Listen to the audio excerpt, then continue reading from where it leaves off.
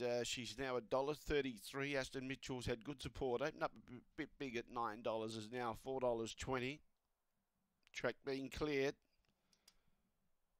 And Estonia Rose, our favourite, box 2. Green light on. No more bets. Here we go. Here's Murray-Bridge.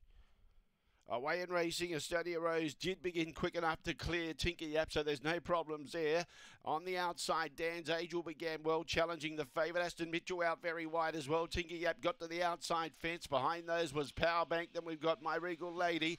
Here's the finish line. Favourite wins Estonia Rose. Beats Aston Mitchell. Third was Yarramundi Skira.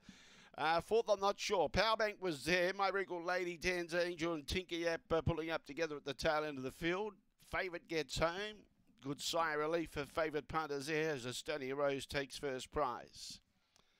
Time around 17:20. Number 2 goes in the frame. That's what they want to see. She began well to clear Tinker Yap at the early part of the race before Tinker Yap was going to make it to the outside fence. Aston Mitchell will be second. Third goes to 3, Yarramundi Skira.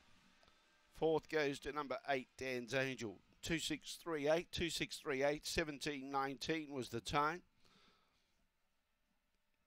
17:19 the gallop, 2638. And Estonia Rose is a Black Bitch, June 2020 by Aston DB out of Pearl Cape. Raced by D. Higgin and R. Harris and Bob Harris, the winning trainer. That makes back-to-back wins now and a third win from 7 starts. So she's got a good strike rate, and her last 2 wins being here at Murray-Bridge. In fact, one on the circuit, one on the straight. 1.5 by 4 1/4 were the margins. 1.5 by 4 1/4. 2638, 453 and 10.